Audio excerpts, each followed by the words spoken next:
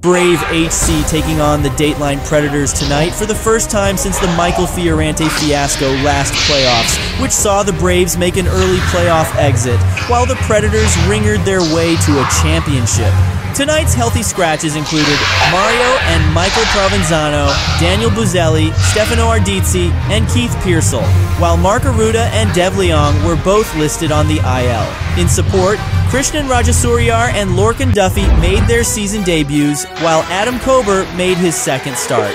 First period, Braves get into some early penalty trouble when Andrew Castillo is called for tripping at 9:06. A power play the Braves would go on to kill. Of note, goaltender Stephen Logue playing in a Michael Jordan-style flu game, but still looking sharp. Better hope no one gets sick before Thanksgiving.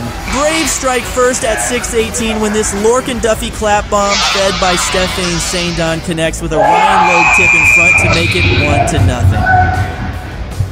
Later, at 5:09, Adam Bruto connects with Justin Carosi in the neutral zone as the Predators find themselves in transition. Justin dangles by the lone defender and with a power move trickles it through the 5-hole to make it a 2-0 game.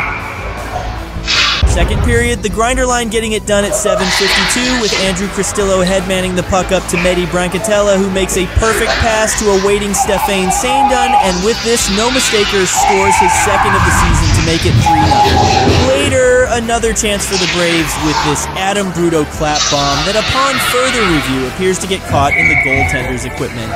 And on the very next face-off, another clap bomb from the point which seems to hit the post and ricochet out.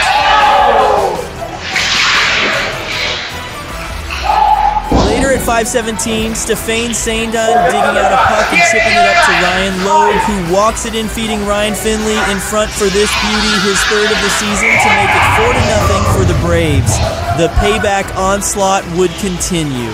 At 4:38, another Stephane Saindon chip finds Mehdi Brancatella's stick in the neutral zone, who drops it back to Marco Congiusti to score his first of the year.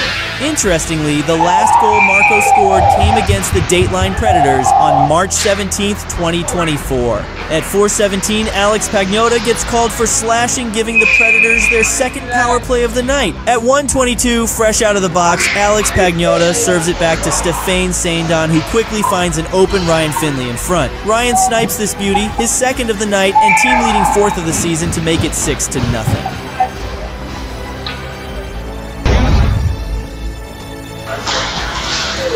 On to the third period we go. The Predators get another power play chance when Ryan Logue gets called for interference for clearing of the stick, which the Predators took some exception to. However, like the others, the Braves would go on to kill this power play as well. Still remembering last playoff run, the Braves continued to show no mercy. Stephane Saindon with a good chance streaking down the wing, and Ryan Finley also looking to complete his hat trick. But no such luck. The Braves would go on to hammer the Predators 6-0, with Stephane Saindon leading the playmaking charge with a 5-point night. Ryan Finley, Stephane Saindon, Ryan Logue, and Stephen Logue all shared Player of the Game honors for their various contributions.